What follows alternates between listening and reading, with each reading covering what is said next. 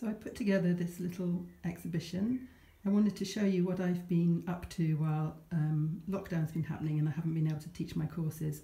I've been really enjoying being in the studio making things from foraged materials. I've been using clay that I dig from the woods and also barks that I've gathered. So I'm going to give you a little tour. Here are the clay planters. These are bonfire fired and they're 100% wild Sussex clay. You can see they have really beautiful textures. They're great for succulents. Did I say they were hung with hemp twine? Maybe I said that. So I have a few of these.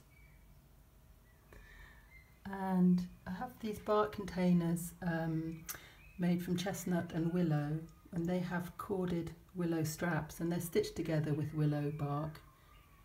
And the ones with the little straps are great for hanging on pegs or nails. Really beautiful colours and textures. And all of these are complete one-offs because bark, it changes and twists as it dries, so quite a few of the ones I make actually don't really pass a quality control test. So these are very special for that reason. And then I've got 4 of these more sort of sculptural freestanding forms that have really amazing texture. They're like hollow trees or something like that because the texture is so amazing and the bark is really beautiful. And it's strong when it dries too. And then I have these 2 very small pouches, woven ones, with the corded straps. And I made a series of lidded vessels with the wild clay. This is 100% wild clay, there's no commercial clay added. And they've been fired in a clamp kiln in the woods. The lids are made from iris leaves from my flower garden, and they're coiled together with hemp twine. That's a basketry technique. And the hinges are made from repurposed leather.